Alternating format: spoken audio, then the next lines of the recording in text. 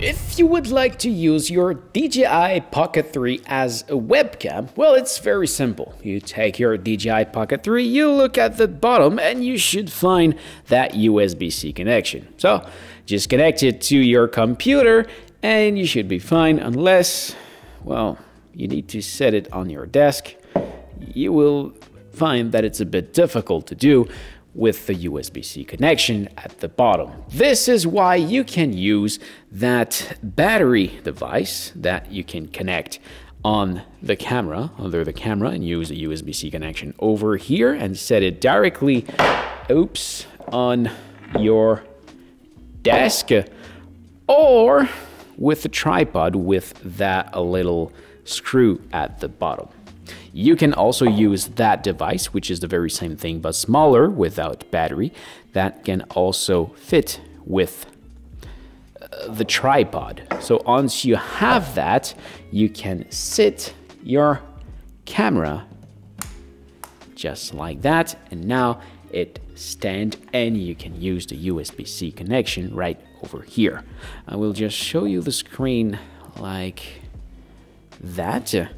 And I will connect it through the USB so you can see what happened when I connect it. It is now connected. You will have 3 seconds to select webcam or file transfer, or it will select the last settings by default. And now just like that, as you can see, now what we have on the computer over here is the screen of the camera. It might not detect it automatically. Your computer should detect it as a webcam automatically, but on Zoom, Skype, or whatever the software you use, you might need to select it in the options somewhere. Now you can have access to some features.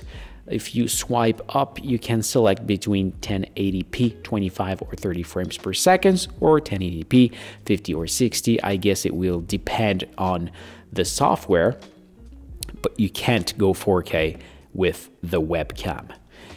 Then you can still use, if you double press on the joystick, it will recenter the gimbal.